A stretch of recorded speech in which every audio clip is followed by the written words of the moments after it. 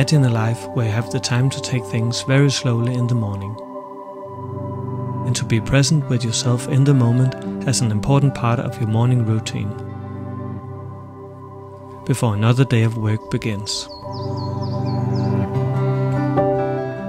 Which of course is outside in nature, where you spend most of the time learning how to live more of the land and be less reliant on money in a 9-to-5 day job. And instead getting by with the gifts that nature has to offer, like homegrown food from the forest garden, or even a rainwater shower.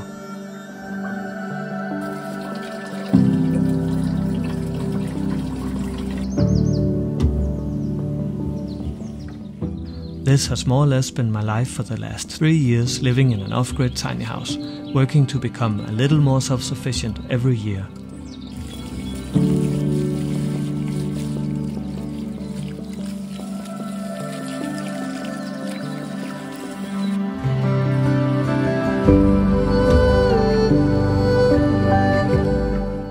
And in this video I'll talk about how tiny living radically has changed the way I work and how I now make a living for myself outside of the hamster wheel.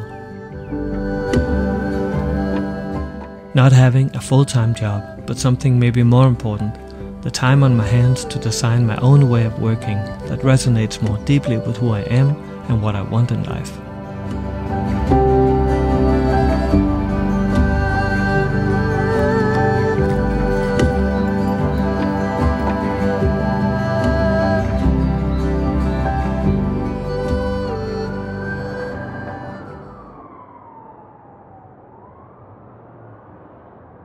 My journey into tiny living began about 4 years ago, when I decided to do something drastic with my life. To quit my otherwise very secure job in the city and instead listen to an inner calling that urged me to change direction in life and do something more meaningful with it. At the time, I worked in a pretty generic office building, spending most of my day in front of a screen, doing work that I honestly wasn't very passionate about. So I guess it was only a question of time before I turned my life around, and that time came in 2019 when I decided to start building a tiny house.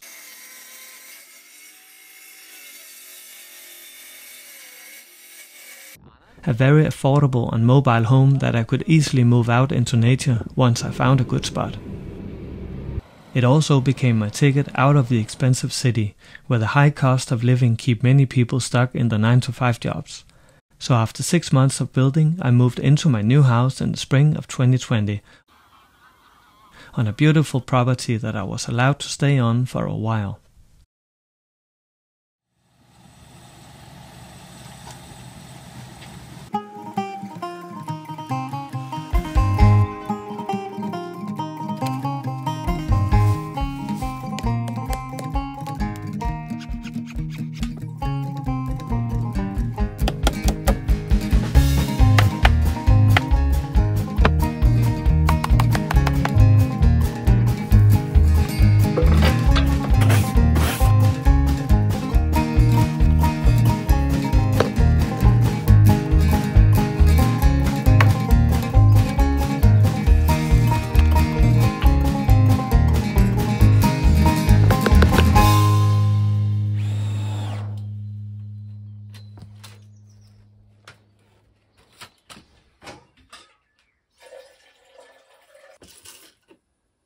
Fast forward to 2024, where I've now been living for 3 years on my own little piece of land out here in the forest in a beautiful part of Denmark called Djursland.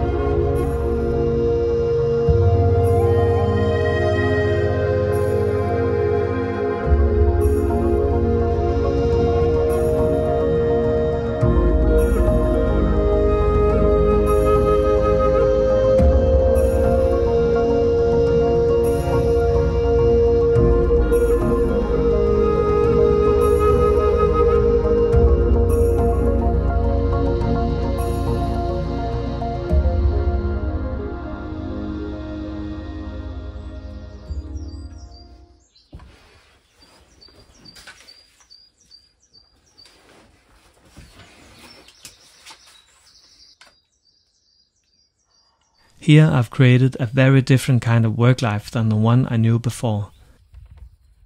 One in which my primary concern is, of course, to thrive and live well, but in a way where taking care and being part of the nature around me is essential.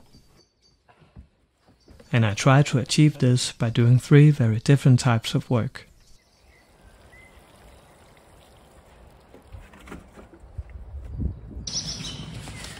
So if you've been following my channel for the last couple of years, it may come as no surprise that I've been spending a lot of time out here in my kitchen garden, working to become more self-sufficient.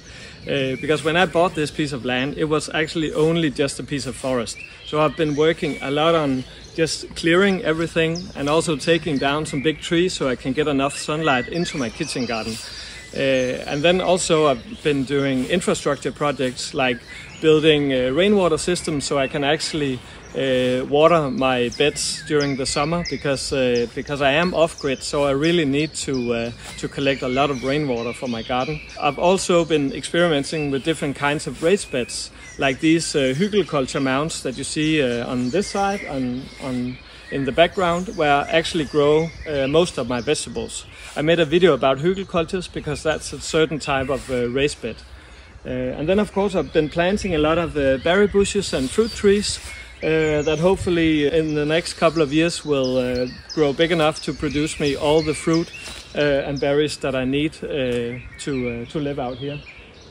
So that has been like the major part of my work life for the last couple of years, I would say. So the reason why I work to become more self-sufficient is actually not only to produce food, it's also a part of an experiment of mine to try to design a more healthy and sustainable work life. Because when I work more out here in the garden and spending a lot of time in the outdoors in general, I become more healthy because I use my body and I'm more active and I get exposed for a lot of sunlight. Maybe not today because it's raining right now, but in general I'm a lot more outside than I was when I was working at the office.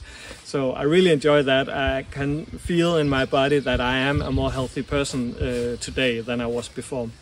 And then also there is the environmental aspect of producing your own food locally so that you don't have to import food globally, because that is very expensive for the environment, because you need to use a lot of fuel and gas in order to transport food that is produced in far regions of the world, obviously. And then there is the economic argument, because at least in time my plan is to save a lot of money by producing my own food here in my garden. And actually I see a lot of what I do here in the kitchen garden as an investment really in my own economic future, because when I buy a lot of fruit trees and berry bushes, they will in time be able to produce so much food that I don't need to buy that much food in the stores. So it's kind of like an investment where some people invest in stocks, I invest in fruit trees, you could say. So welcome to my cold room. This is where I store a lot of my food that I produce in the garden during the winter. Because a big part of my work life with self-sufficiency is actually to preserve a lot of the food that I grow, so I have food during the winter. So behind me I have different jars of dried nettles and dried apples, and also some mushrooms that I use in my food, some pickled squash and pickled tomatoes. I also store apples and pumpkins during the winter here. And apple cider and elderflower, champagne. So I produce a lot of different varieties of food that can give me vitamins and proteins and carbs and everything that I need during the winter.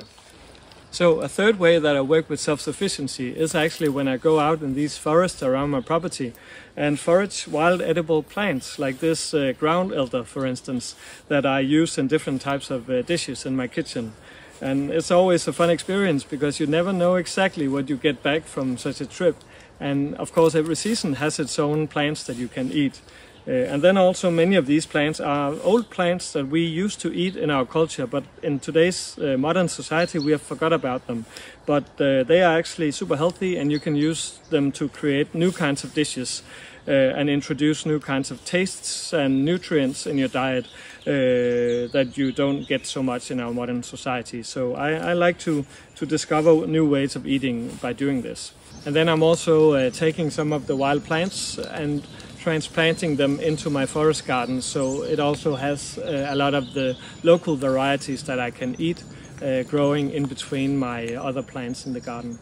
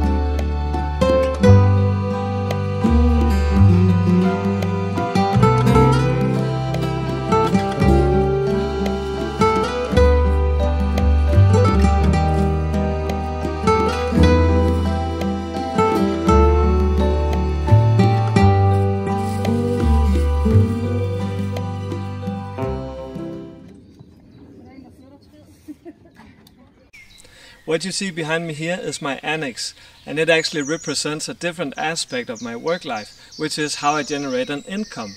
Because obviously I cannot rely solely on the produce from my garden. I also need some money to get by. Like the building class I did last year, where we built this tiny house. I also do some different courses in self-sufficiency and permaculture on my property. I did one this spring together with a friend who's also a teacher in permaculture design. So that's some different ways that I generate some income. I also get some passive income from the annex because I rent it out on Airbnb, which is really nice because it's quite popular at the moment, so I get somewhat of a reliable passive income from the annex, especially during the summer. But my primary source of income is actually from doing presentations all around the country about living off-grid in a tiny house. And I think I've been doing that for about 3 years now. And alongside of that, I also teach as a freelance teacher on folk high schools in tiny house building classes, which is a super meaningful aspect now of my new work life, because I get to help other people achieve their dreams of tiny living. It's certainly much more rewarding, I would say, than to be sitting in front of a desk all day long as I was before.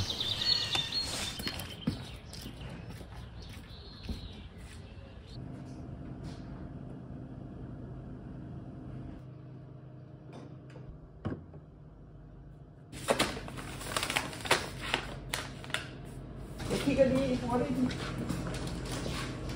Fantastisk, at I laver sådan en fin købmand i stedet for de der traditionelle med en eller anden slatten grøntsager. The last type of work that I do is volunteer work in this shop behind me in a small town not far from a tiny house. Here we sell local and sustainable products and also function as a post house. After all, it can be a bit lonely sometimes working in the forest, so by coming here I feel part of a community now that I don't have a workplace with colleagues.